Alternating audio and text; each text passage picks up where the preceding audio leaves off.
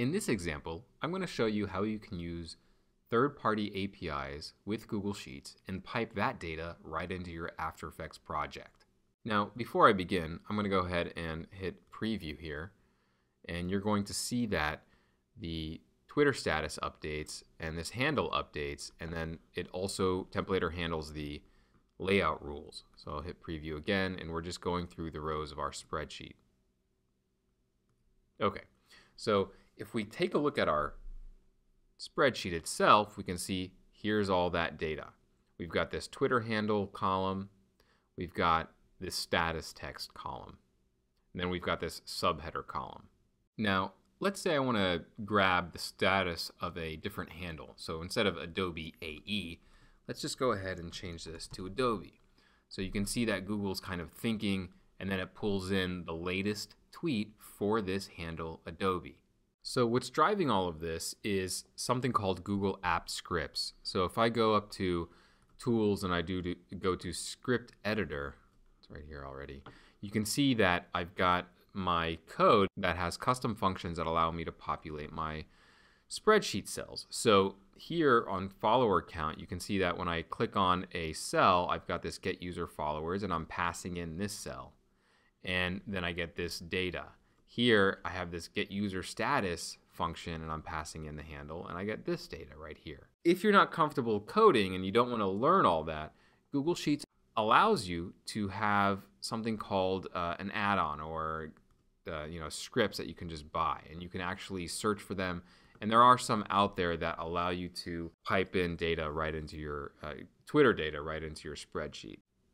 So for example, instead of getting the latest tweet, you might want to have your data in your sheet pull in a set of, let's say, 50 tweets with a certain hashtag. And if you're at a live event and you want to, put up some video of, what people are saying while the event's going on, this could be useful for something like that.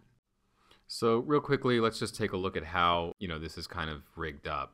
So obviously we've got our name matching our columns here. So status text is here, and then Twitter handle is right here. And then these two layers have the Templator settings effect applied to them. And you can see that the Twitter handle, if we bring up this, and let's scoot this over a little bit, you can see that this is attached to status text on the bottom edge, and it's got a padding on the bottom edge. So no matter the size of this text layer here, this text is always going to be attached to the base of this text layer. So status text right here, if we take a look at this, and we go to layout, I'm looking at the drop shadow, sorry. You can see here we don't have an alignment, nothing's going on, and nothing's actually happening, but it's important to have this Templator settings so that it gets the data. Now you'll notice that this Twitter logo is actually following this guy. So if this layer, which is just, if I hide this, you can see that the Twitter logo is not part of the text layer. If this moves, this Twitter logo is going to move. And the way that's achieved is pretty simple. Basically, you've got a EPS file that I've imported, and you can see that it's got the Templator settings effect applied to it as well. Now, a layer doesn't necessarily have to have data piped into it, but Templator can look at a layer that has its settings and apply design rules to it. So in this case, the Twitter logo is attached to the Twitter handle, and it's attached on the left edge of the Twitter handle. So if I zoom up, you can see that if I select the Twitter handle, here's the left edge. And if I select this Twitter EPS file, this right edge of the logo is going to attach to the left edge of the Twitter handle. And then I've got the attached padding set to 15. So, if I increase this, let's say to 25, and I did preview, you're going to see that, this kind of moved over to the left a little bit. So let's actually bring this up to 75 so you can really see the difference. So I'm going to do preview here.